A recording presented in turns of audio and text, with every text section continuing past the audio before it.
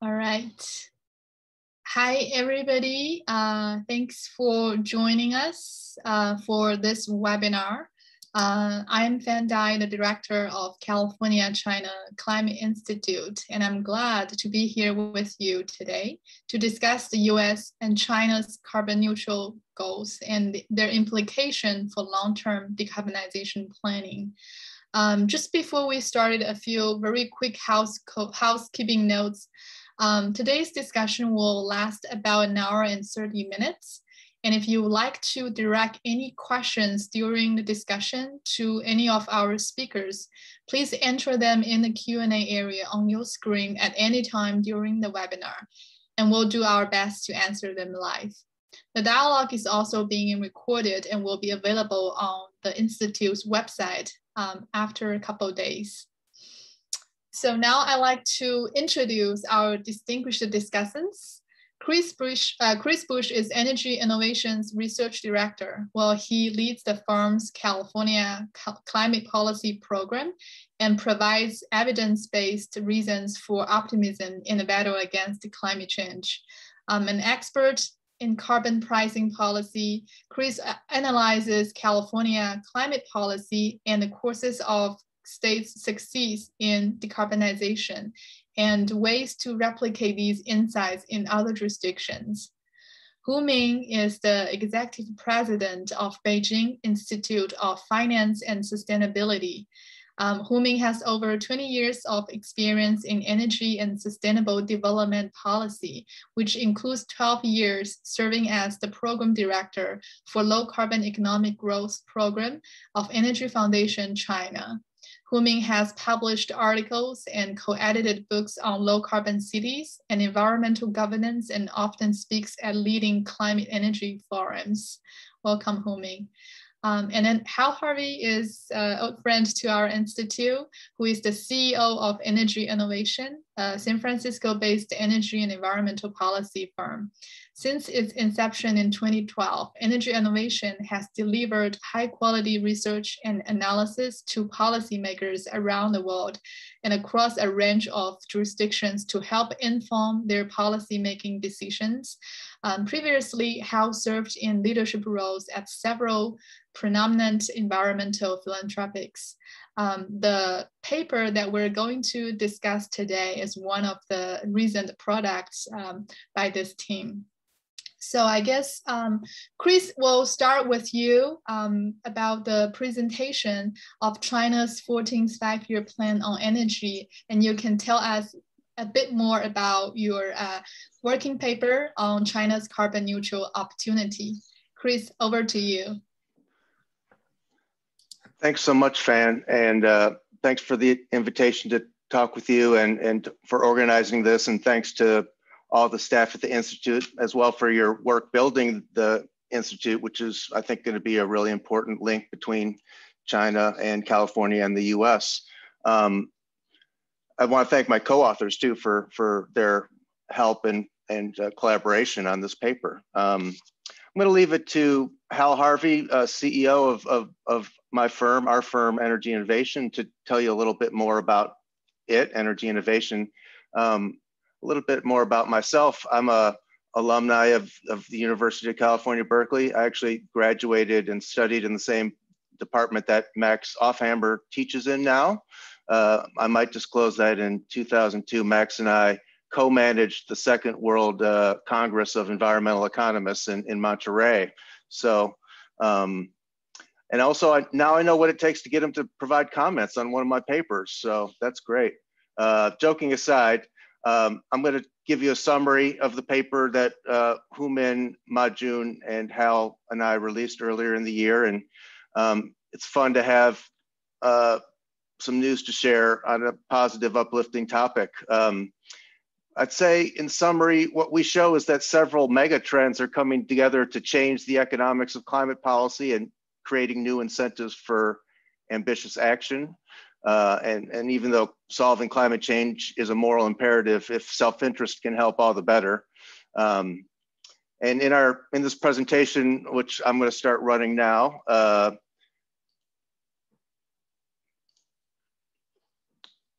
in this presentation, what we're going to see is that renewable energy has emerged as the least cost source in countries all over the world. And they've come to dominate in international markets in terms of investment and megawatts or gigawatts built. And electric vehicles are also growing strongly and appear on the verge of disrupting, if you will, transportation. The idea of a race to the top is not new, but it's never seemed so close to becoming a reality. And if national self-interest motivates climate action, reaching global consensus can thankfully recede as a hurdle to real climate action. So moving on to an overview of what we'll be talking about, I'd like to cover 3 major points to support this larger thesis that there are growing economic advantages for China with stronger decarbonization policies. First, we'll talk about learning curves. They relate greater deployment of a technology and better performance, and to better performance and lower cost. They capture how greater deployment leads to learning by doing and economies of scale, predictably boosting innovation.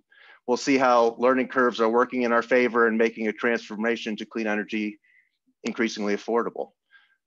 The second topic, we'll look at specifically the power sector and how the plunging cost of renewables is creating an opportunity for China to push deeper with its climate policies, with its decarbonization effort, while also saving money compared to the current trajectory for the sector.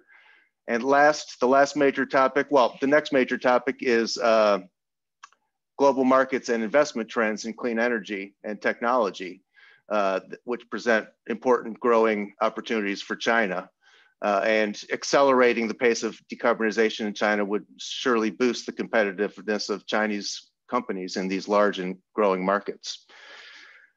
You know, I said 3 major topics earlier. We will briefly delve into a fourth, and that is some of the challenges. It's important to be realistic about the hurdles we have to overcome, and so we'll touch on those and also look at some next steps for overcoming these remaining challenges beyond some of the affordability hurdles we're seeing crossed. Okay, moving on. Talking about learning curves here, this graphic here shows learning curves for some key electricity generating technologies. Along the vertical axis, we have levelized cost of electricity from new plants. And along the horizontal, we see cumulative installed capacity, a proxy for how emerging or established technology is, in the sense that it shows the more installed capacity there is, the more experience there is overall. Levelized cost of electricity is simply a way to compare what it costs to construct, maintain, and operate a new plant. What we see looking at some of the specific trends are the cost of coal remaining roughly level over the last decade, and safety concerns driving nuclear plant costs somewhat higher, while renewable energy costs have dropped sharply. To understand why renewables are so susceptible or amenable to learning curves, see that the costs of fossil fuels and nuclear are highly dependent on the price of fuel they burn and a power plant's operating costs. Renewable energy plants are different. Their operating costs are low and they don't have to pay for fuel. What's determining the cost of renewable power itself is the cost of the power plant, the cost of technology. That's why learning curves are especially pronounced for renewables, as we're seeing here for wind and solar. Next, we're looking at some specific data from China. This is levelized cost curves for wind and solar over the last decade. Again, using China-specific data. These are the line bolded in the middle shows the average weighted cost. The left panel looks at solar specifically and shows it's fallen in cost 86% with the innovations over the last decade. And on the right, we see wind falling 39% over the last decade. Impressive reductions, but just a beginning. Those learning curves are going to continue driving the price of building these types of technologies down in coming years, and we'll look at that specifically in a minute. So moving on to what the learning curves mean specifically for China and power sector transformation and climate policy. This next graph shows levelized costs again for new plants. It adds coal costs, which are been around $50, but increase in the future under this as graphed to somewhat higher, expecting that coal plants will face shortened running hours in coming years. Even the lower bound, though, shows coal basically staying level and not reducing in cost. What you'll see then is also that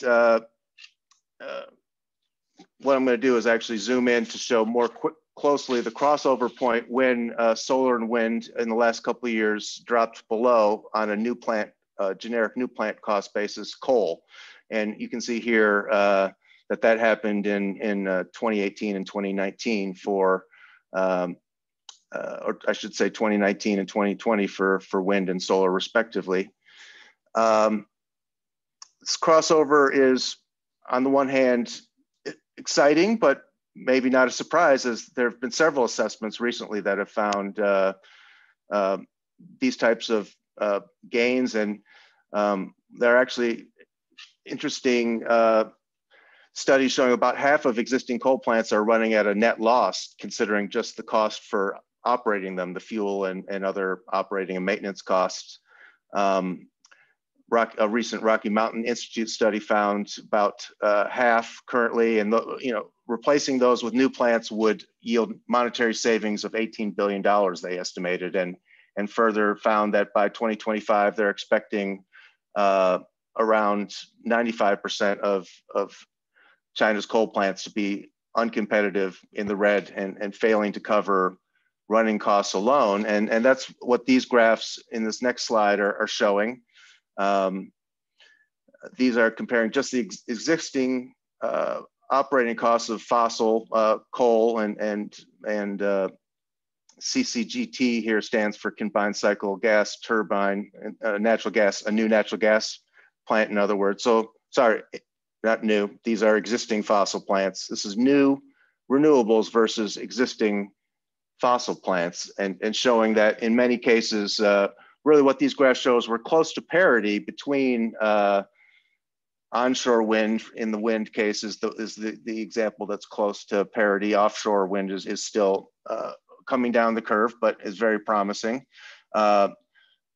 Onshore wind and utility scale PV are close to parity on average with coal currently. So that's another exciting threshold along the transition to, really accelerating the transition. Still, what we've looked at before is these levelized cost comparisons are a plant level metric. And what we do in this next slide is move to a system level analysis, and grid managers will emphasize the importance of system reliability and the need to worry about having proper backups, if you will, for any variable sources on the grid. And so what this, but even considering those types of resource adequacy investments at a system level, there are still cost savings from advancing ambition in the power sector. And that's what this slide shows, graphing several different scenarios from a recent paper that's listed in detail at the bottom.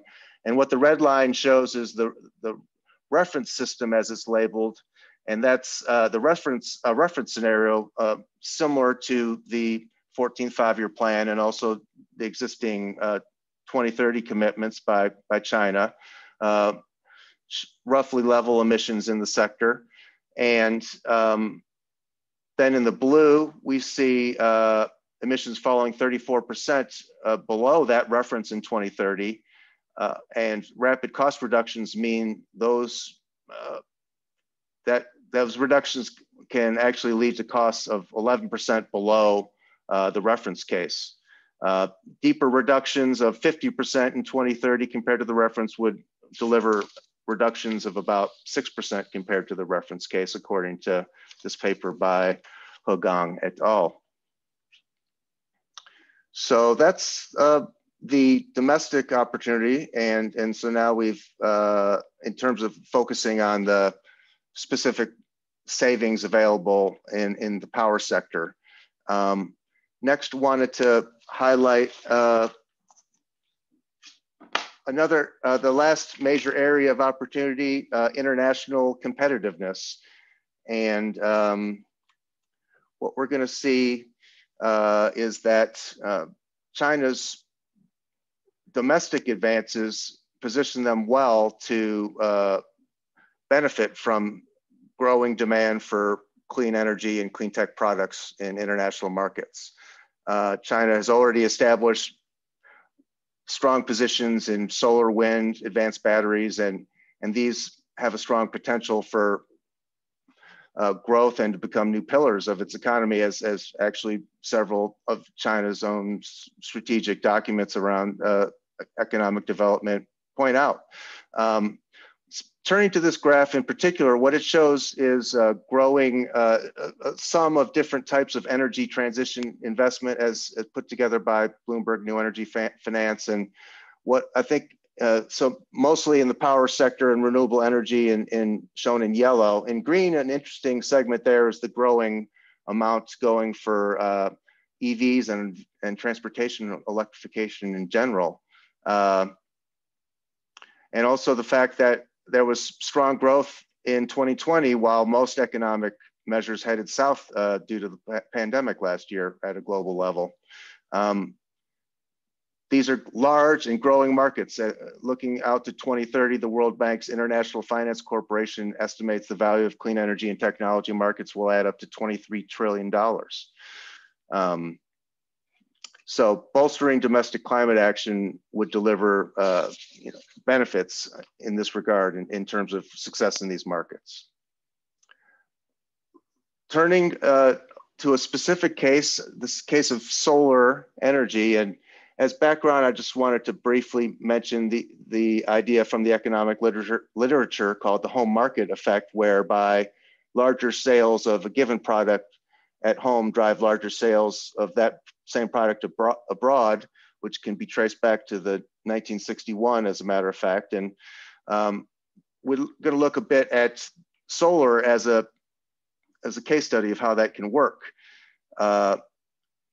Domestic innovation and manufacturing capacity, in effect, can contribute to export success.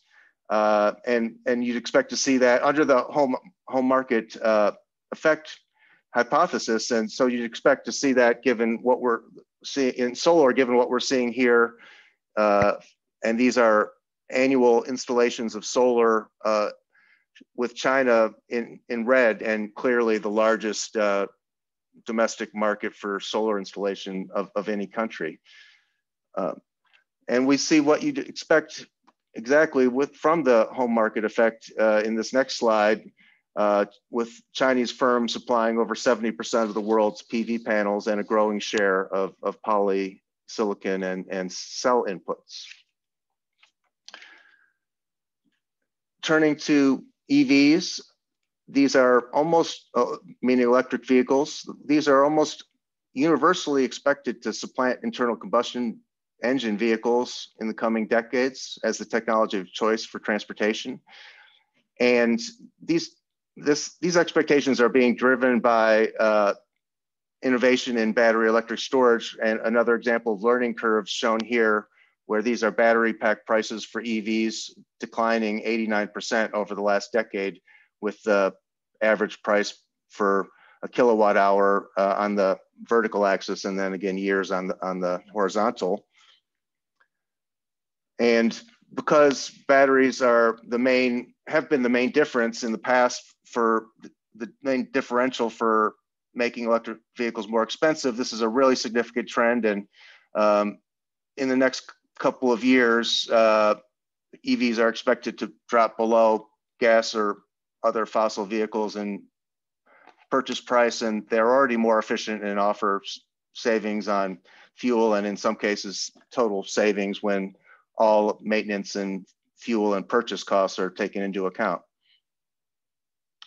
So this is another amazing learning curve story, right? And we're going to see how it's playing out then in China's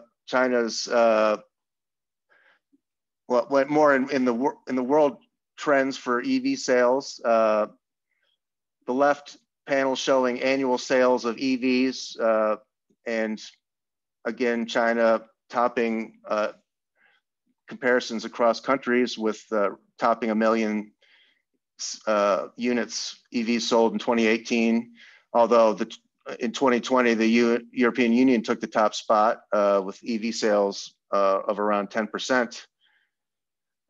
In the middle panel, we see cumulative EV sales. They'll reach 10 million units this year, and show that China still has a cumulative deployment advantage despite the EU's surge last year surge last year.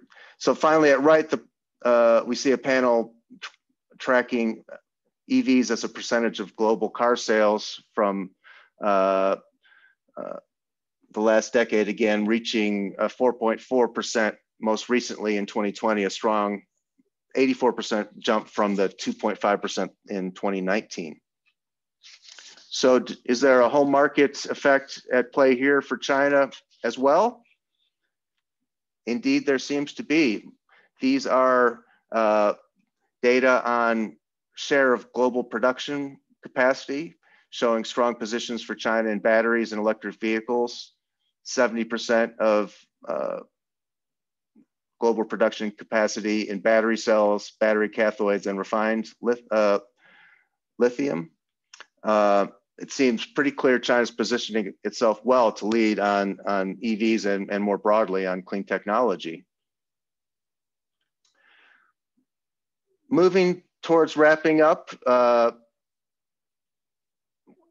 these are some very promising trends, but it's important to be realistic. And if the world were perfect, we'd all have Teslas now. There are formidable challenges, absolutely manageable.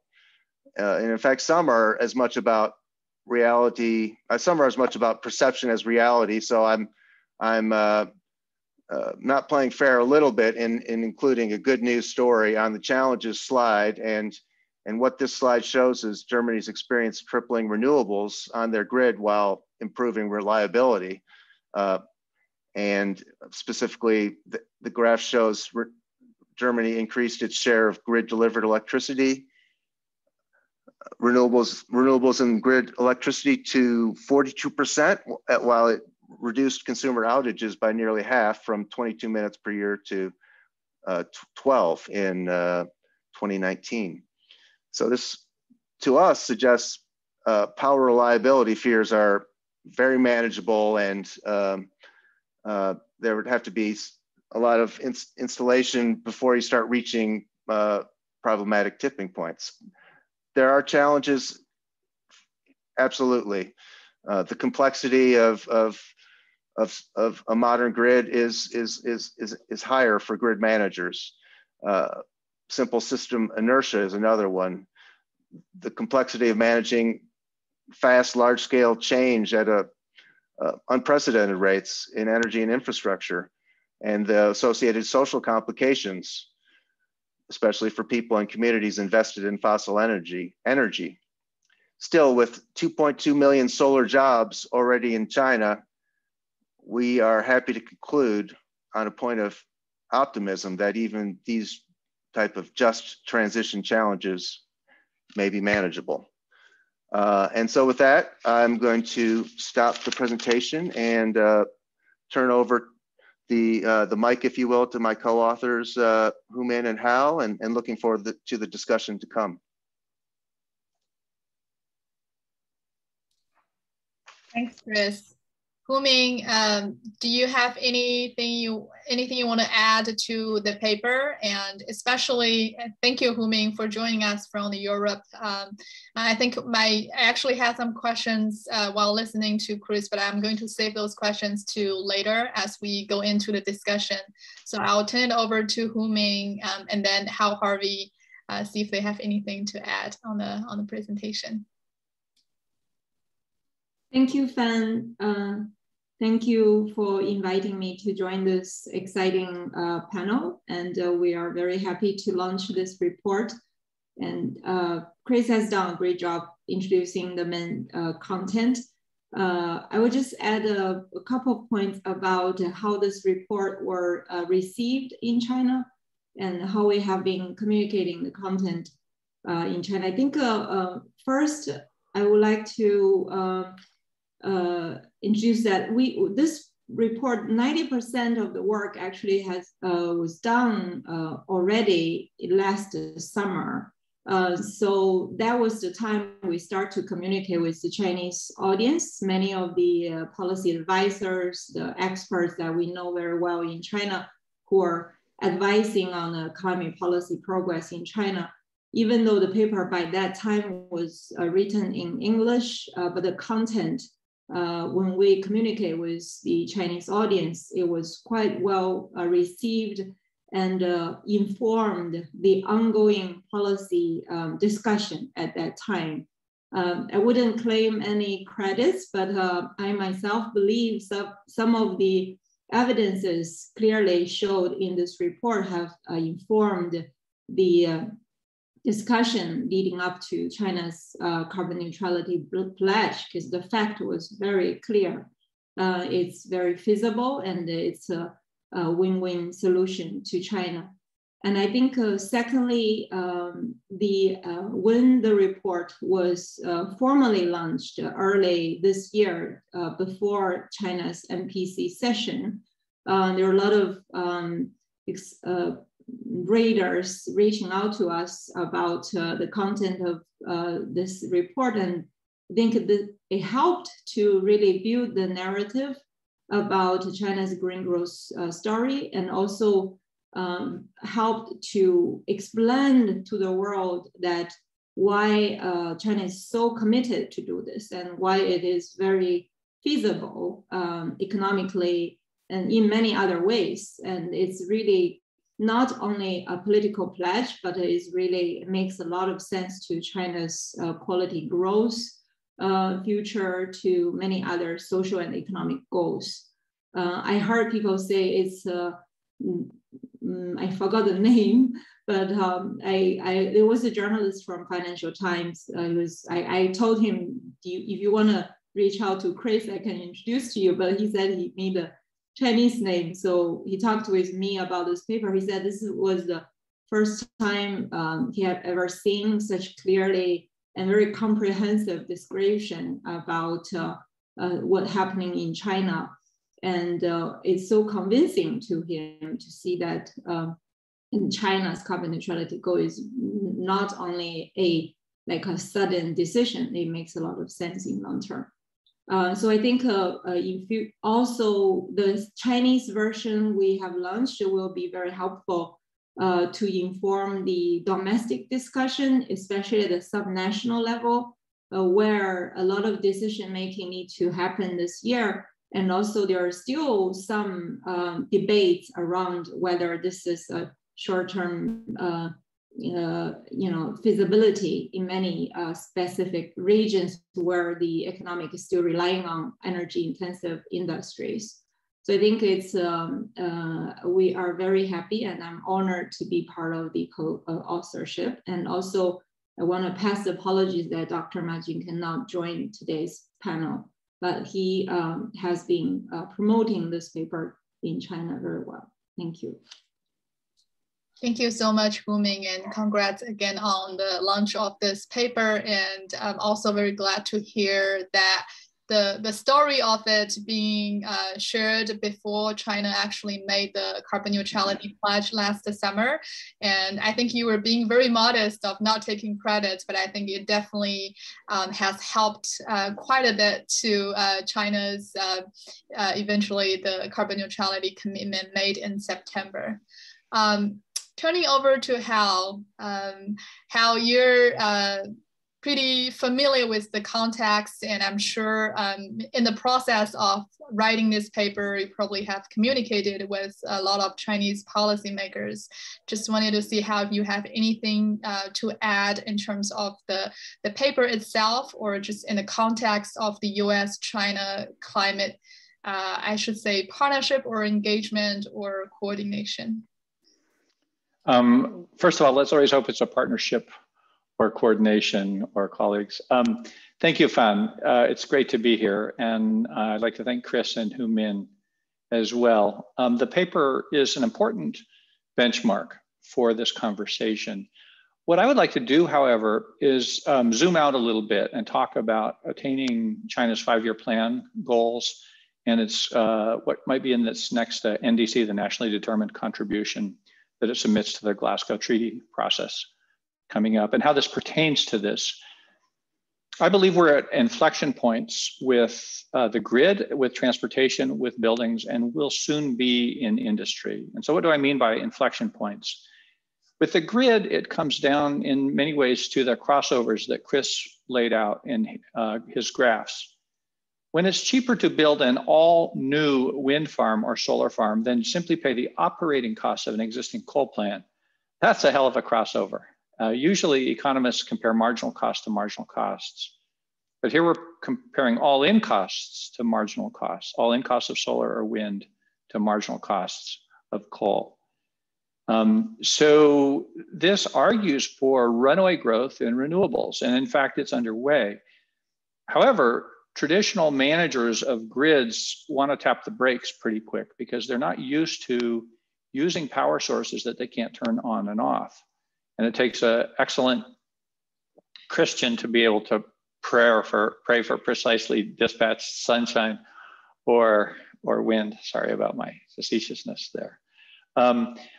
So side by side with low-cost solar and wind, we need new grid management paradigms. And there are fantastic opportunities there to go with a variable renewables intensive grid and still make the grid more stable. Chris laid out the meta statistic with the German power blackouts going down by half to 12 minutes per year, even as they increase renewables to 42%. But if one takes a fair and square look at all the options, there are many, many. The first is to wheel power over bigger distances. China has made an incredible network of high voltage DC lines and is in the process of reforming its utilities into more competitive, smaller pieces. But bluntly speaking, the grid companies do not swap power between provinces very well. And so there are times where there are surpluses in one and shortages in another, even though they're connected by copper wire, which should smooth it all out. There are also ways to use prices to smooth it out. You can charge more when electricity is thin on the ground and sell it cheap when there's surplus electricity. Both of those require regulatory reform more than physical changes. But turning to the physical side, we're used to managing the supply side of the energy system, but what about the demand side? What can be done on the demand side? I'm a big fan of heat pumps, which give you 4 units of heat for every 1 unit of electricity. They do something else though, which is they let you heat up a water tank, say, when electricity is in surplus, and then tap up the heat when you need it later when electricity is short. The cost of thermal storage with a heat pump is the incremental size of the water tank. It's essentially free. Thermal storage is dramatically cheaper than electrical storage, and my point is they can be swapped for each other with intelligent demand side choices. There are many other options. As batteries become cheaper, then grid scale storage becomes feasible. And then one can rethink the role of fossil fuels. China is not going to go to 100% renewables immediately. There will be fossil fuels burned. But for the interim, let's burn them for shortages, extreme events when it's incredibly cold and there's no wind, and keep a city warm for a couple of weeks or 3 weeks till the winds come back. Let's not use it for bulk power. The environment cares about the integral of power over time, which is to say energy. But the grid cares about the instantaneous supply of electrons. And so if you use, I say use gas, for example, for capacity, not for energy. Use it for spot choices, and you get fantastic grid stability at an incredibly low price. We're focusing on the grid because all of those crossing points that Chris laid out. But keep in mind too that a decarbonized grid is the enabler for decarbonizing the other sectors of the economy. The electric vehicle strategy we've talked about. There are fantastic opportunities. We've just cracked the door open on electric vehicles, and they become demand side management tools as well. And let's not forget the huge side benefits of eliminating diesel truck pollution, eliminating carbon monoxide and nitrogen oxide poisons, eliminating particulates.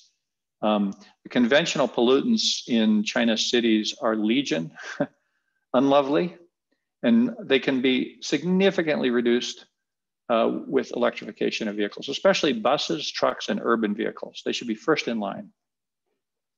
On the buildings, you heard me talk about heat pumps. They're not quite magic, but they're pretty good attempt at it for engineers. And there are other technologies, LEDs, light emitting diodes, 90% reduction in heat. It's time, simply put, to outlaw the manufacture of fluorescent lamps. They have mercury in them, they're inefficient, they're ugly, they blink. Let's get rid of them. There's a treaty that regulates mercury called the Minamata Treaty. And its COP meeting is coming up in November. And I think China, which makes 70% of global fluorescent lights, but makes even more LEDs, should introduce a resolution to ban the further production of fluorescents. The Minamata Treaty regulates mercury, not energy, but you get there anyway. And the side benefit is eliminating a vast amount of mercury poisoning.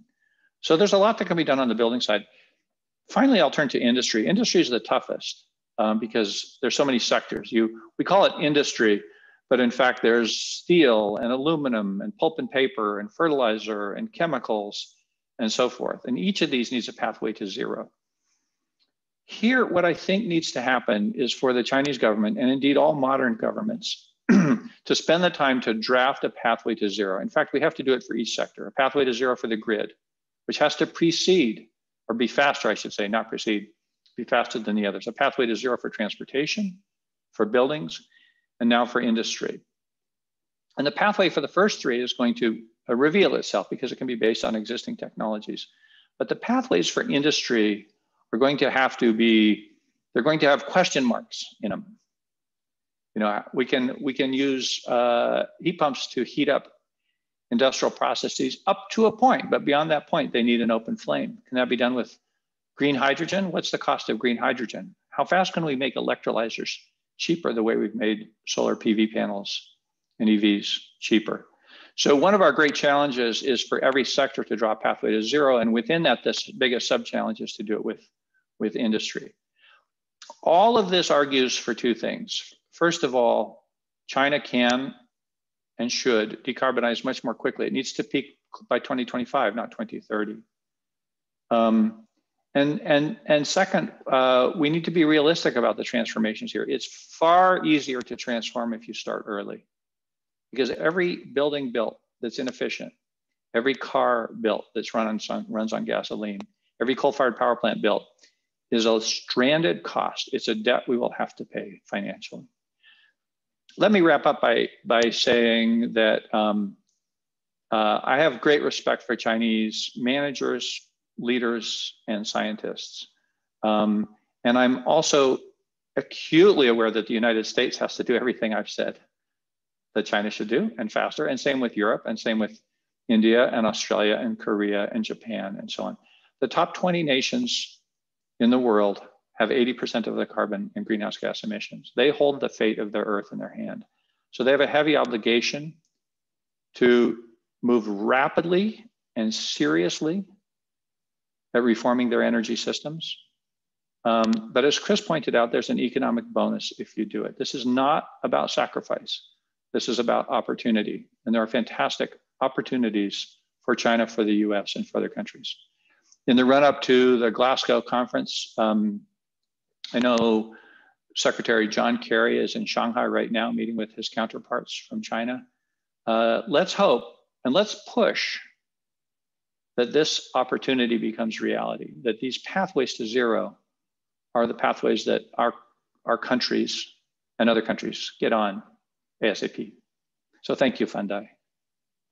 Thank you, Hal. That is really enlightening thoughts, and thanks for offering the big picture for power sector, transportation, building, and also the industry. So that's really comprehensive. Thank you so much for sharing your thoughts. And again, how, as you mentioned, well, we are talking about this paper here. It's we couldn't find a better time, right? Mm-hmm. Secretary Kerry is visiting Shanghai at this moment, and believe the Secretary Kerry and his counterparts, and they're possibly trying to find a way for the US and China stay coordinated and possibly cooperate for this common threat. So I think it's really, really a good and strong point on that. So this is the presentation part, and we are also very grateful to have with us two extraordinary experts who will be offering their commentary for this paper, as well as their observation and opinion on this topic. So with us, we have Dr. Max Alfhammer, Professor of International Sustainable Development and Associate Dean in the Division of Social Sciences at UC Berkeley. Max is a research associate at the National Bureau of Economic Research in the Energy and Environmental Economics Group, and a lead author for the Intergovernmental Panel on Climate Change. And his research focuses on environmental and resources economics, energy economics, and applied economics. And also Max, I should point out, Max is one of the co-chairs of the Academic Advisory Committee for our institute. Thanks, Max, for joining us. And we also have Dr. Andrew Su, who is an assistant professor of public policy and environment at the University of North Carolina at Chapel Hill. And her research explores the intersection of science and policy and the use of data-driven approaches to understand environmental sustainability, particularly in the areas of climate change and energy, urbanization, and air quality. Andrew is also one of the top experts on China climate policy. So glad to have you with us, Andrew. I'll maybe start with Max for him to share his comments for this paper. And Max, I also had two questions I wanted to ask you, but start with your comments first. All right, thank you, Fan. And I'm also in the unfortunate position to speak right between what I consider two of the leading experts, and I'm just a fanboy of both Hal's work and Angel's work. I always assign her TED Talk when people ask me what they should watch to get to know this field. So I thought I really liked this paper. If you're out there looking for some good news, a glass not half full but 3/4 full, you should read this paper. What I really liked about it is it was really comprehensive in across sectors and technologies, trying to show us, using the most recent data, what's on the horizon here. Now that I've listened to Hal's comments, I sort of wish that there was a part 2 to the paper that sort of summarized what Hal added in the end there, to talk a little bit about the technologies and the sort of market or organizational structures required to get us to the sort of higher penetration of these technologies that we're looking for. But overall, economists are not known for their cheerleading on sort of renewable technologies. We're usually the Debbie or Donald Downers in this particular landscape. I found the analysis in this paper really solid. It's hard to argue with data presented here, and this is consistent with what you see in studies across the world. So overall, I would just say congratulations on a job well done. I enjoyed it. I learned a lot, and I'm going to wait for my question because I know what it is. So I have more to say to link up into, what we're doing. Great, thanks, Max. Actually, speaking about technologies, right, as Chris presented learning curve, what do you think, in your view, what are the most exciting policy options and technologies that will be critical in the near term in bending the curve, as we're talking about the curve toward decarbonize the future, especially for China? So to me, this is where markets and technologists have to hold hands, right? Traditionally speaking, the economists have worked in their silo and the engineers have worked in their silo, and they don't end up, talking together or with each other enough. So I think what we need to really think very carefully about is creating market or regulatory environments that incentivize the rollout of these new technologies that maybe right now are still really high costs, but 10, 15 years down the road, maybe will not be. Or for the technologies that are a little bit more mature. So think about large-scale wind farms and large-scale solar PV rollouts, thinking about designing markets and infrastructure, and by that I mean institutional infrastructure, to make sure that we're using these technologies in the way they were designed to be used, and also allowing their efficient upscaling here. What do I mean by that, right? So if we look at the institutional frameworks that we've seen in China in the not so distant past, there was a tremendous amount of curtailment in certain areas of the country simply because of the way that sort of, feed-in tariffs and things like that were designed. So folks that work on the design of energy markets, super nerdy stuff, where we've learned a lot from the German experience, we've learned a lot from the California experience, and helping us think about how we're going to design the dispatch and the sort of implicit incentives in the way we dispatch electricity across such a large economy over a large period of time, I think is really key. I of course acknowledge that it's not something that we're not doing. Lots of people are thinking about that, but I do believe that sometimes we get a little bit too excited about the technology and how costs are dropping, and not really worrying about what the sort of economic ecosystem is that these technologies step out into. In terms of technologies that I get excited about, Hal mentioned it briefly. I do think trucks are the big thing that we need to worry about, both the sort of intermediate, sort of 150 to 300 mile trucks, or the bigger ones. What are the technologies that we're going to use in that context, both here in Europe and in China? There's a lot of money being thrown at sort of battery-powered trucks, but I think the sort of hybrid technologies that we're seeing lots of experiments on, sort of a hybrid battery combination, thinking about, what do we do with all this excess electricity that we'll have at some parts of the day? What do we do with it?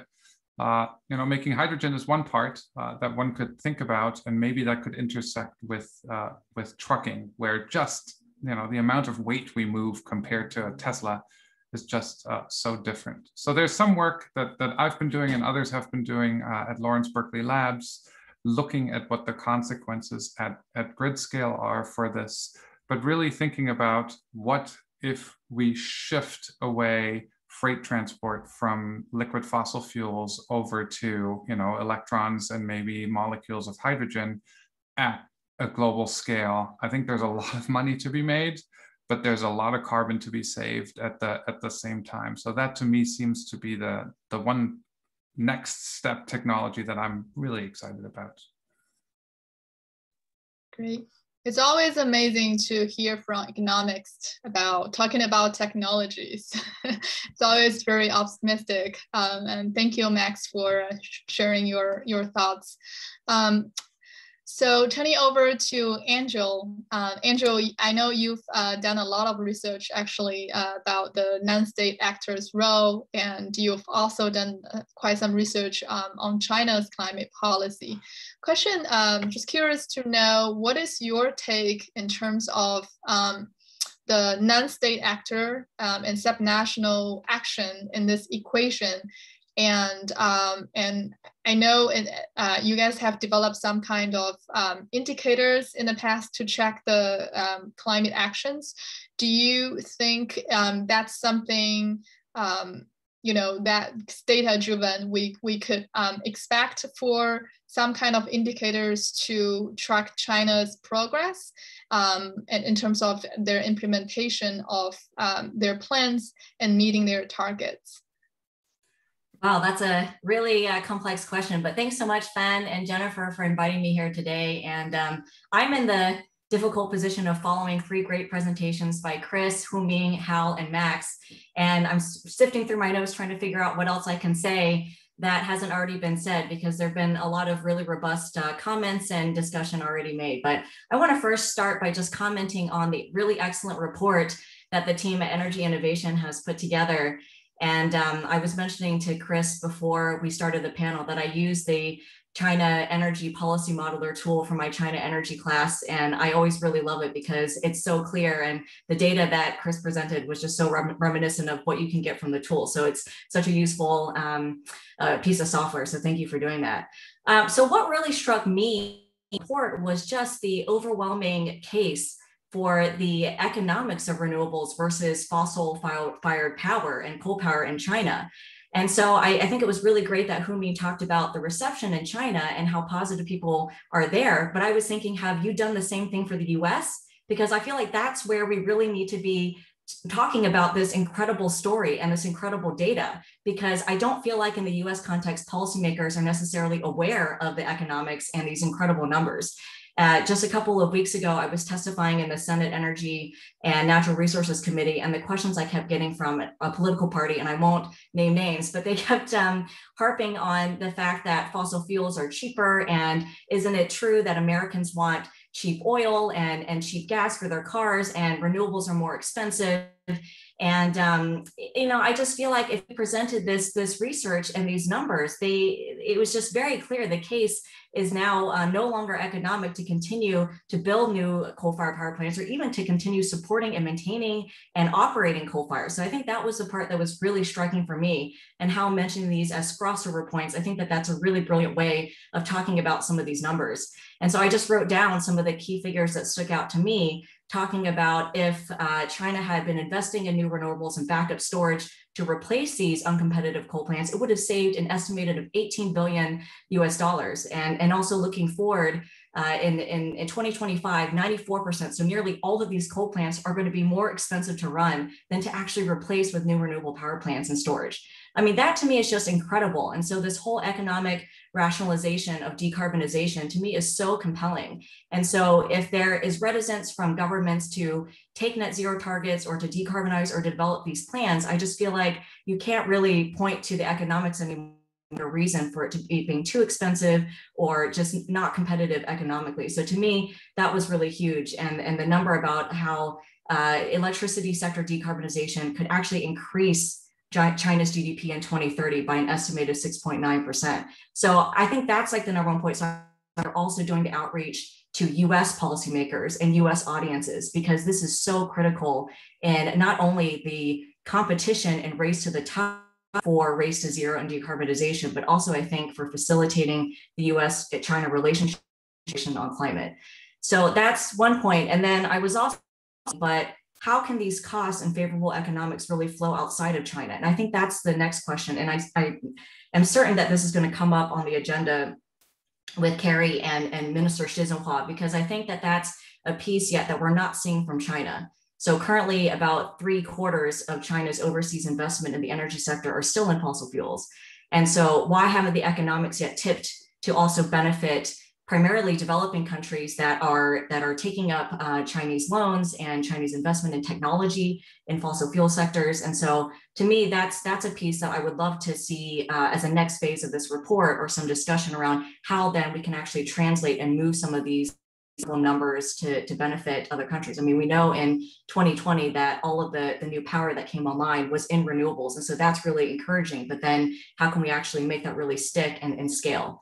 So that's something. My second point was also on grid management. So the report talked about rethinking grid management, and how actually pointed to all of my points that I made about technical and institutional flexibility that is needed. And then we've heard a lot about China's plans to build the largest ultra high voltage electric grid in the world, but that has had a lot of starts and stops. And so it's still a major question as to whether or not that's going to actually help solve a lot of the grid integration problems that they've been having. Curtailment rates are still really high, on average over 30%. And in some cases as high as 40%. And so that's still an issue. Hal mentioned the regional coordination between the electric grids also as a problem. So the problem about dispatch, China has these fair dispatch rules. And so there has been some experimentation with economic dispatch and even green dispatch.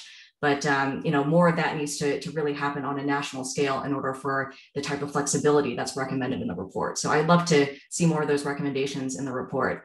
And then the last piece that I was really struck by is also the discussion about the role of policy. And I'm really glad that Hal also brought up a lot of those points, because I was really hoping in the report that there would be more specifics. But exactly what Hal mentioned, actually using regulation and strong policy measures, such as getting rid of all fluorescent lights, banning them, for example, through even international conventions like the Minamata Treaty. So that to me was something that I was hoping some of the authors, maybe Chris and Hal, and Huming, you have some other ideas of what the increasing policy stringency could look like. And also, I think to Max's point, what could some of the incentives look like, and also some of the market policies that could really help China. We know that China's been experimenting with a emissions trading scheme, which has already gone online.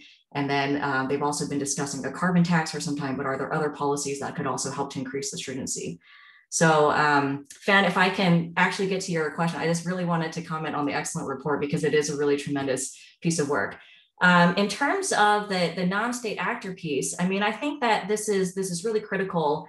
And my research has specifically looked at the additional impact and the additional contribution. And I see one of my former students on the panel who actually contributed to this early work. So hi, Ihao, it's good to see you here. And so what we've shown in this research is that subnational governments, local governments, cities and regions can actually lead to an additional 1 to 2 gigatons on top of what national governments have pledged in 2030. So helping to close that emissions gap between the current policy trajectory and where we need to go in order to contain global temperature rise between 1.5 degrees Celsius. So that's something. And what we have seen recently in the last couple of years is that Chinese companies and subnational governments have actually become a lot more active in the space. Whereas I think when I started this work, a lot of people kind of raised their eyebrows and they said, well, why are you looking at this bottom-up action in China? It's a vertically integrated governance structure. And so the cities and the companies are just doing what the national government is directing through these 5-year plans, for example.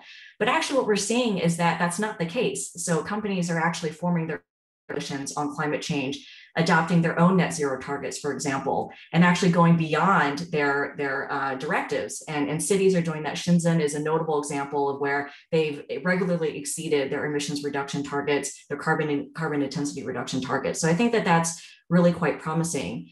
And in particular, during the last 4 years where there was relatively little between the national Chinese and US governments on climate change, the subnational piece was still active. So there still was person-to-person exchange. Your institute, I think, really exemplifies the person-to-person, scientist-to-scientist exchange that was still happening.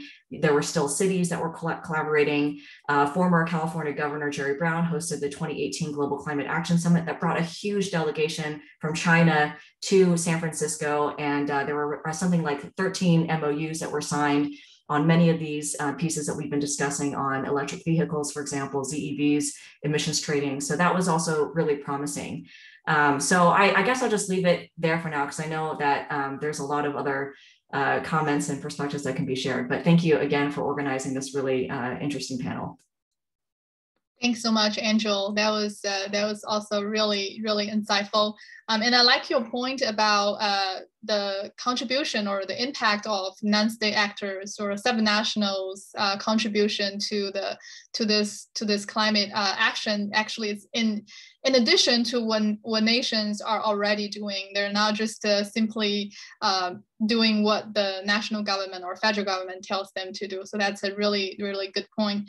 I think actually, Angel, you actually teed up some very interesting questions that I was going to ask the authors of the paper. So I might just take the privilege here and turning it back to Chris, Hu-Ming, and Hal for a couple follow-up questions. And then I think we should get to the Q&A that we've got some questions from the audience as well. So I guess the first question for Chris and the team is any response that you want to make given Max and Andrew's comments to the paper.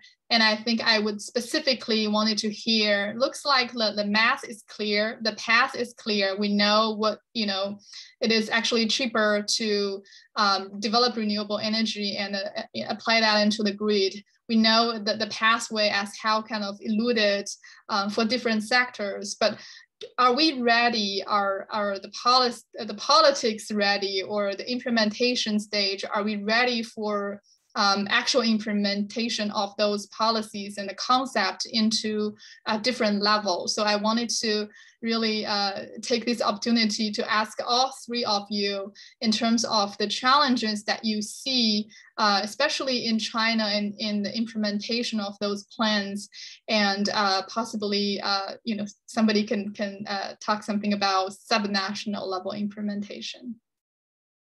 Maybe start with Chris again. Sure. Thanks so much, Fan, and thanks to the discussants.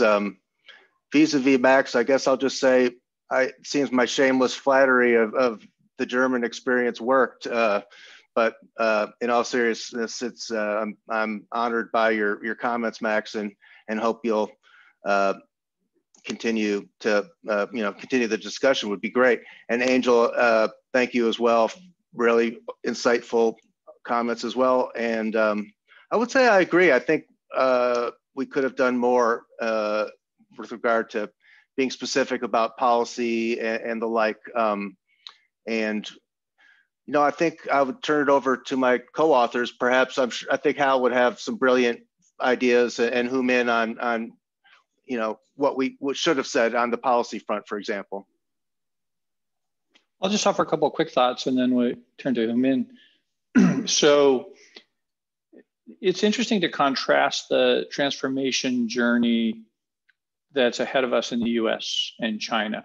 So first thing we have to acknowledge, in both economies, there's a lot to be done. We have to rethink, remake, replace basically the heart of our industrial economy. Now, there are many incredible technologies that make it actually cheaper than the old way. So the first problem in both countries is doing tomorrow what I did yesterday. It's incumbency.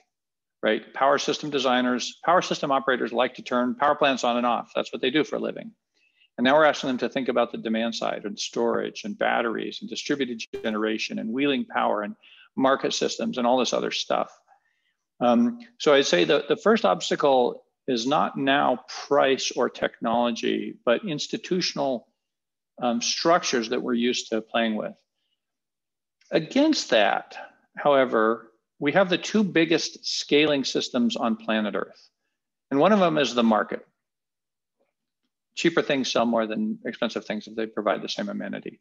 And we're just sniffing at the potential for market transformation here, sector by sector. And the other scaling machine on planet Earth is China, the Chinese party, the Chinese government, the Chinese people, the Chinese economy. There's been more economic transformation in China than in any time in any place in the world until now. If you look at any statistic you care to think about, whether it's cars or buildings or people brought out of poverty or average national income, China pegs the needle. So if China squares its shoulder and says we're going to decarbonize, it will not only happen, but it will spill over into many, many other nations. And the technologies that it drives will spill over into many, many nations.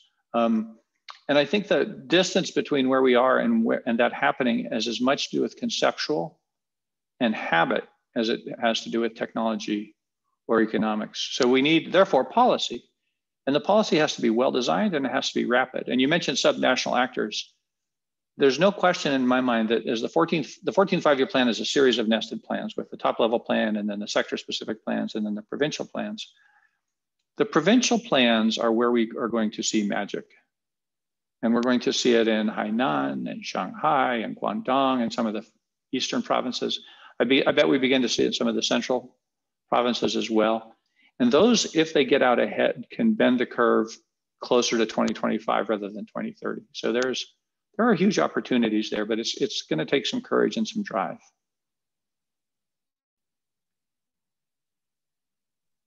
Great, thanks Hal. Hu-Ming, let's go to you for some of your insights. Thank you, Fan. Thank you, Hal and Chris. I also want to thank the generous comments to this paper, even though I should not take too much credit. It's all Chris's work and Hal's work. I think, first of all, I would like to kind of defend the paper that not talking about policy forward a lot. I think that the paper is trying to respond to the fact that there are a lot of evidences ignored by many of the, by the field and by the policymakers. This is to present the fact it's happening already. But there are, in the past months, I think many of us have seen there are many reports talking about the future scenarios and what's going to happen. And there's even reports talking about the carbonomics, like what carbon neutrality will be helping China. That already presents some of the policy roadmaps and what technology we need, what policy we need, what kind of goals we need to set. As Fan mentioned, the math is clear, the path is clear. I think all this report just to actually keep directing to the facts we already know for a long time. So the policy are there. It's nothing, I wouldn't say it's nothing new, but it's nothing magic. Like Hal wrote a book about climate policy and solutions, and a lot of evidences are already there for many years. So if we're talking about what China should do, I like the energy policy simulators scenario. We always talk about the best policy scenario. So if China could adopt all the world-class policies in every sectors around the world, that will be extremely helpful. And I think what we have seen, we are seeing this is going to happen in some way, like in the EV sector, renewable energy buildings. But after all, it's a transition progress. It's not going to happen overnight. I think it could not be happen overnight. Like it's not going to be today we announced the 2060 goal and tomorrow there's no coal burning anymore.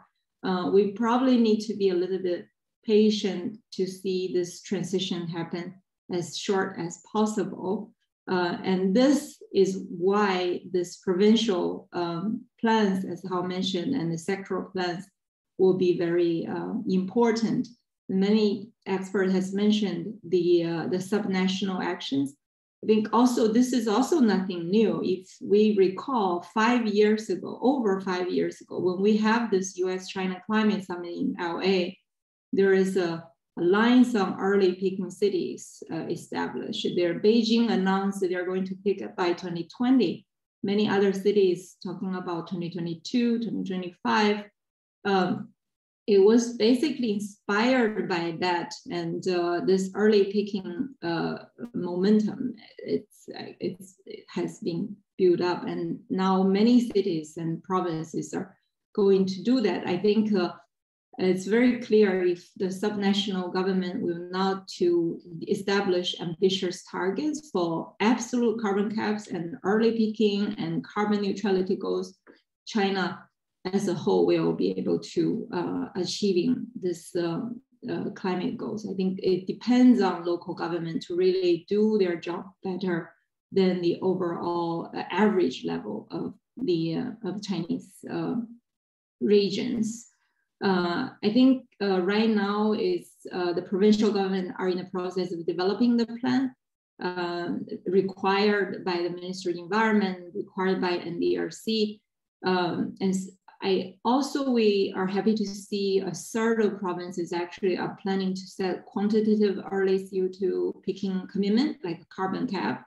And half of provinces has commissioned policy research or developed carbon neutrality action plans already toward long-term goal. So all of this work will be the great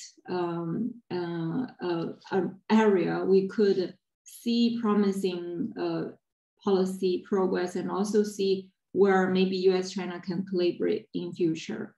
My team, we had the privilege to be able to work on a plan for Chongqing toward their 2050 goals in the past couple of years, and using actually Energy Innovations EPS tool, we helped to develop their policy roadmap and also the green finance roadmap. I think this actually leads to the market-based tools, how important it will be to help local government to achieve that. Many of the studies has showed that there are like billions, trillions level RMB will be needed to fill the gap of the investment toward clean energy technologies.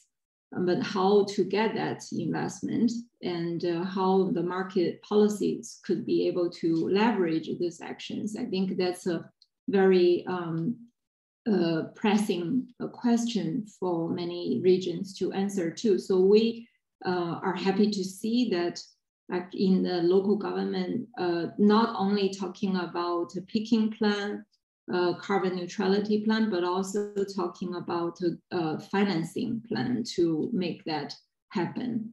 And I think in addition to what Angela, Professor Su mentioned, that there are a lot of non-state actions happening in China, the most promising and exciting progress to me is what the financing regulators are doing and the SOEs are taking actions these days.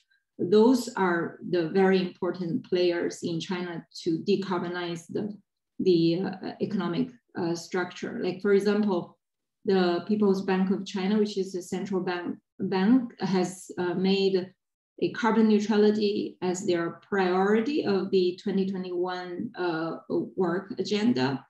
And the governor, Yi Gang, who's the governor Yi Gang of the central bank, he said green finance is one of his priority, and we need to improve the green finance standard system, removing fossil fuel related projects from the green bonds category, adding climate-friendly projects, mandatory environmental information disclosure, integrating climate change into the risk management system of the financial system.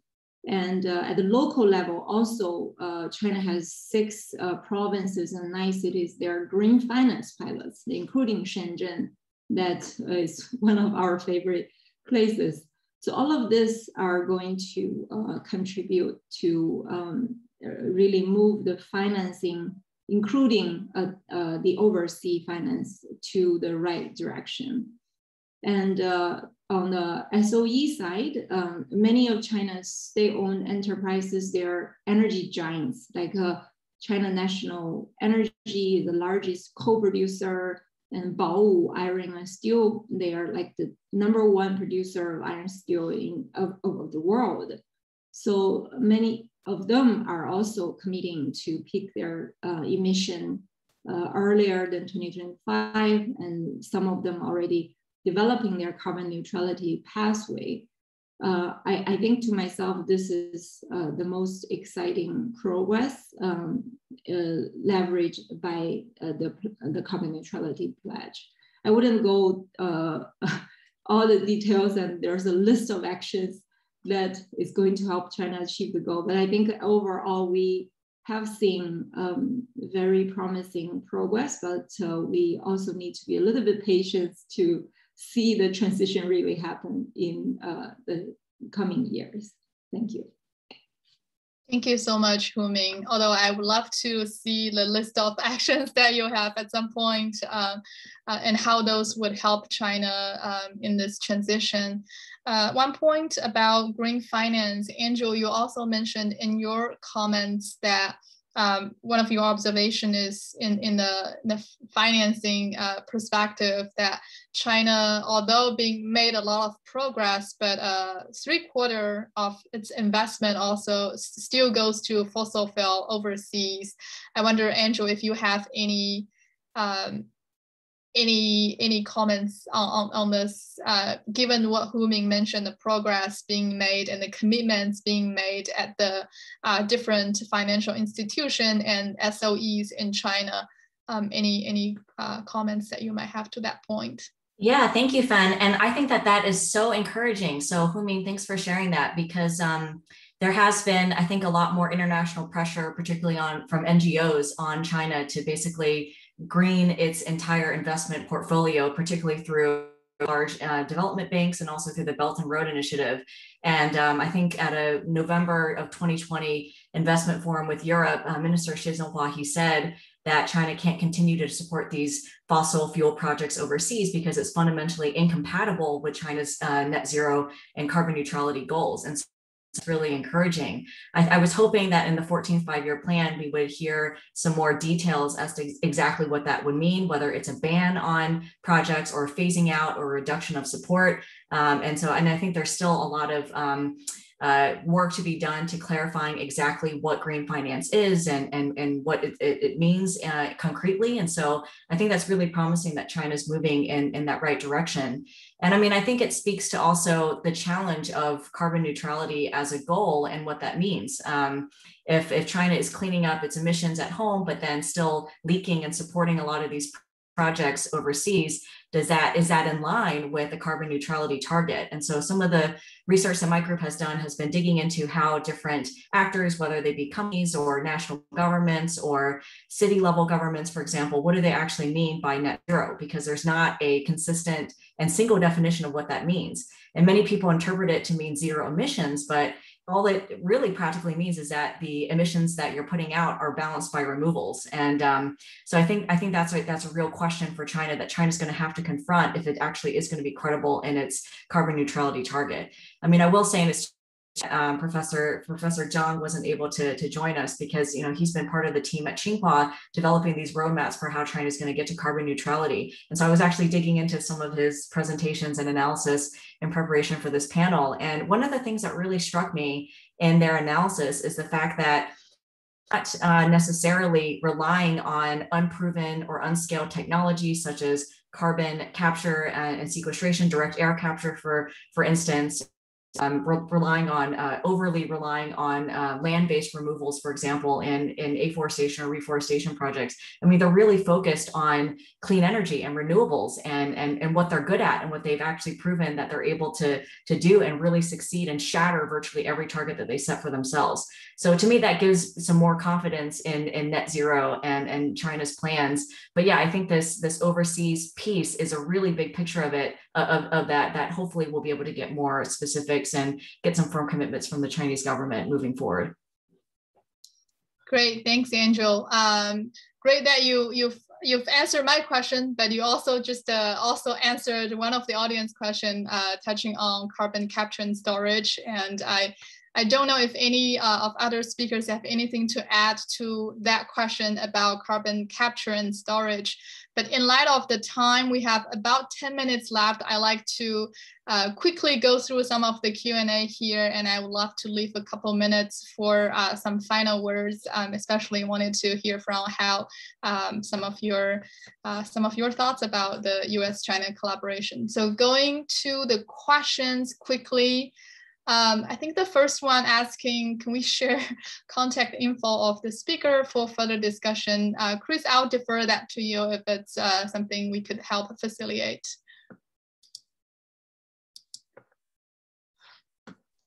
I guess, yeah, maybe just by private, can you exchange things privately? That would be happy to have a private conversation with someone.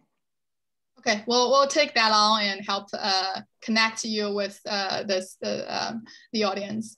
Second question is asking, has there been data from China demonstrating how China's energy industry would manage the climate conditions causing near disaster in the state of Texas in the winter of 2021? You know, there are already many climate extremes in China. There are sandstorms in Beijing. There's flooding in the south. We're entering a world where we need to pay more attention to what you might call fat tail events. It used to be with a normal distribution, you could go 2 or 3 standard deviations out and be pretty safe. That's no longer the case. If you look at the distribution of temperatures or rainfall, the distribution is getting wider and flatter. And so what Texas taught us is that governments need to help build buffers into systems. There's other systems that need buffers as well, supply chain buffers, for example. You know, a significant fraction of global auto production is frozen right now because of some chips aren't being made in a factory in Tokyo, or not in Tokyo, Fukushima. One needs to breathe life again into the interaction between state actors and private sector actors. Private sector actors, as a rule, hate buffers, hate surplus, hate storage, hate inventory. Public sectors have responsibility for supporting their citizens even in times of duress, and those are increasing. And may I just add to that, historically, energy systems planners have not taken climate change into account when planning for capacity, transmission, or anything like that. In California, we started doing that about 5 years ago or something like that, in a state that's, of course, experiencing some of the most drastic consequences, wildfires, for example. So I think, you know, just from a planning point of view, it's not just the institutions and markets to be developed here, also thinking really carefully that there is a new bad player on the block here, which is climate change that is going to affect infrastructure and demand for electricity in really sort of pointed ways. Thanks, Hal and Max. Another question from David Uli asking if Trans-Pacific shipping could be an area of cooperation between the US and China. It's a great idea. We need to invent zero carbon ships. I've suggested that, you know, there's very few ports on the West Coast. If you go all the way from Mexico up to British Columbia, there's 4 or 5 really big ports. They should just stop accepting dirty ships, phase it in, give priority to ones with, you know, start out with low sulfur, move to electric for the last 12 miles, last 200 miles, and then finally go all hydrogen, but set a schedule. And you could do the same with Northern Europe and the East Coast. This can be done collaboratively. The biggest shipbuilders are in Asia. The biggest shippers are Asian. The biggest recipients are Europe and China. Sorry, Europe and the US. So interesting opportunities.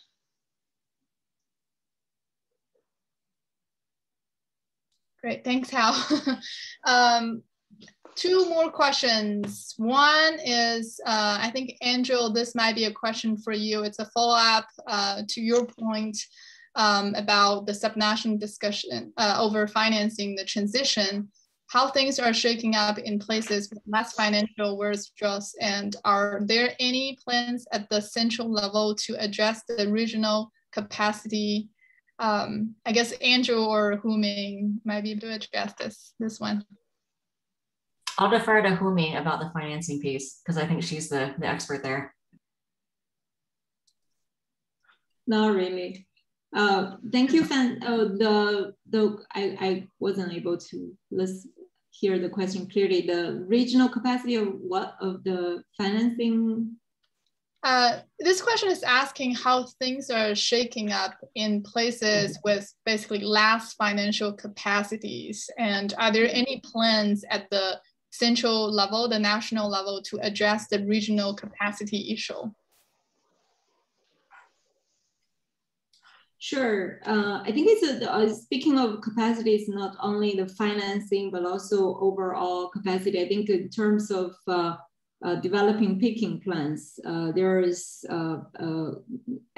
actions, efforts going on led by the MEE to provide technical support to local government to develop their picking plan. They have developed the guidelines, and there are also some experts group to help, but still that's not enough. We have seen huge gap on that front. In terms of financing capacity, that's a great question, because we have seen the mismatch of the financing, from the finance world, lack of understanding of what carbon neutrality is, what's the right project to invest, and also what project will be the project that they could really generate carbon savings rather than just green painting projects. That is a huge gap. I think the capacity building of all the financial institutions are needed. But in order to improve the capacity, I think from the central government, the standardization, the process, standardization, the due diligence process of the institution, financial institutions, a lot of standard development need to happen, and also a lot of efforts in terms of measuring and evaluating the project's climate and emission impact will be very critical, I think. So what I'm trying to say is, I think firstly, the central financial regulators need to really develop a package of policies and guidelines to for the financial government, and secondly, the lot of capacity building efforts will be extremely helpful in the regions that there are lack of financial access somehow. The big banks and the central, the many banks, their headquarters in Beijing, and they have many branches. They do need to receive help from the bigger financial institutions. That's what we have seen recently, that many of the green finance department of many financial institutions, including the banks, are quite busy going to different regions to help. I hope this answered the question. I'm sure. Thanks, Hu-Ming. And I was going to say, given China is also the co-chair for G20 Green Finance Initiative, so I will expect to see more measures being taken at the national and subnational level. Last question is from Nanzhou. She's asking, there is the concern that 14th five-year plan and proposed NDC is not ambitious enough for China. And what is your thoughts and suggestion? I think this is a wonderful question to take as a question for all the panelists and speakers to wrap up our wonderful discussion today. So maybe I'd like to go to Hal first, and Hu-Ming and Chris, and then Angel and Max. I'll go quickly. The 14th five-year plan at the top level doesn't have enough ambition. It just doesn't. To stabilize reasonably and rapidly, China needs to peak much closer to 2025 rather than 2030. Now that's possible the way it's formulated because it's before 2030. The other thing that has to be dealt with is China's building a lot of coal-fired power plants, more than the rest of the world put together. And that's kind of a step backwards. That said, I think there are fantastic opportunities right in front of us. I think the Chinese government is interested in expanding its renewables goal from I can't remember the exact number, but I think you could go to 1,700 or even 2,000 gigawatts instead of the 1,200 that's being proposed right now of renewable energy, clean energy. And that takes care of coal right like that, or not all existing coal, but certainly all new coal. There's huge opportunities for commitments at the provincial level on green vehicles, electric vehicles, buildings and industry. So I would say the top level one has good indication, and the rhetoric around it is very strong. And President Xi Jinping's speeches have been very strong, but the provinces and the sectors have a lot of work to do, and they have huge opportunities ahead of them, great opportunities.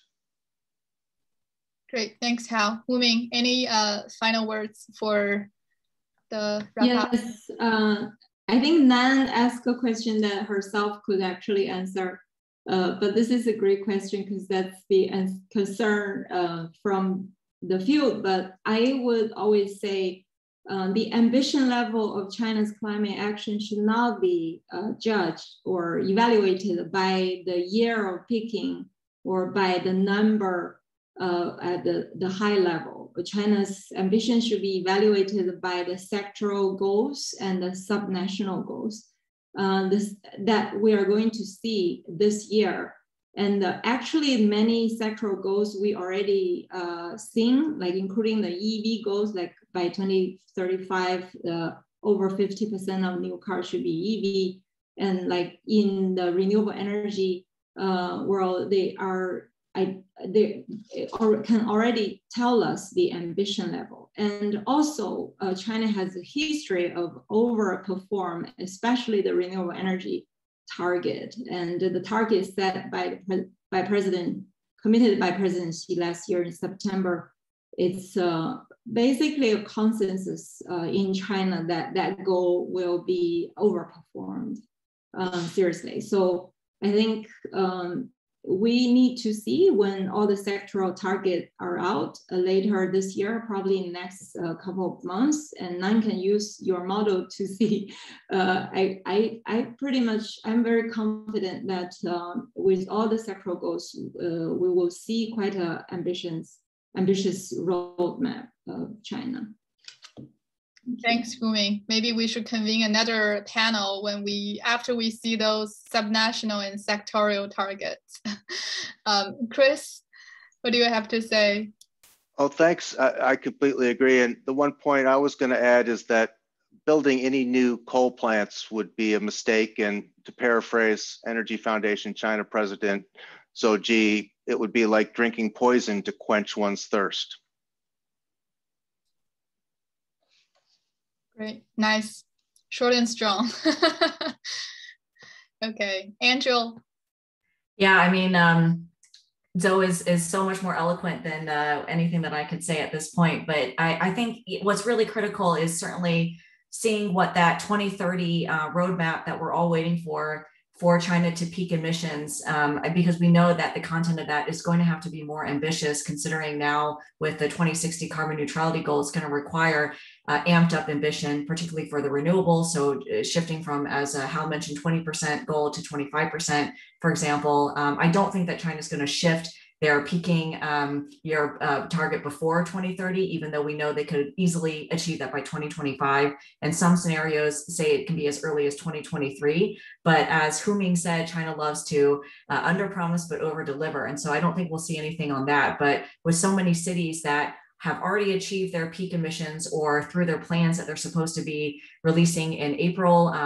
So actually this month is April, I forgot what month it is because of COVID and loss of time. But so we should be seeing the details of those and then adding all that up. I think we're definitely going to see more ambition than what was laid out in the 14th five-year plan. So yeah, a lot of people I think were really disappointed by the 14th five-year plan and it not reflecting the new ambition of the carbon neutrality goal. But these five-year plans take years to negotiate and to put into place. And so it wasn't surprising. And I think we will be seeing more details and more ambition because China simply has to.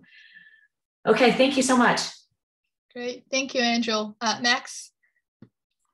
Just quickly, I hope that the US and China together will join the leadership portion of the global, agents for the climate solution here and treat this as a separate issue to their, trade negotiations and all these other things where things aren't so pleasant. So keeping my fingers crossed, but that's what I'm hoping for. Other than that, I'm going to let everybody else go to dinner and not talk anymore. Thank you so much for having me. Excellent. Thank you so much, all of you. It's been a pleasure and a wonderful discussion, and congratulations again to you all for the paper. We're just so lucky to have the opportunity to feature your work and have this wonderful discussion about the 14th five-year plan and implications and sharing your insights. I'd like just to thank you all again for joining us this evening, morning, wherever you are. We hope you enjoy the event, and we'll have additional events coming up on this topic, so stay tuned. Thank you. Thank you, and thank you to Hu Ming for staying up late. Yeah. Yes. Thanks so much. Bye. Thank you.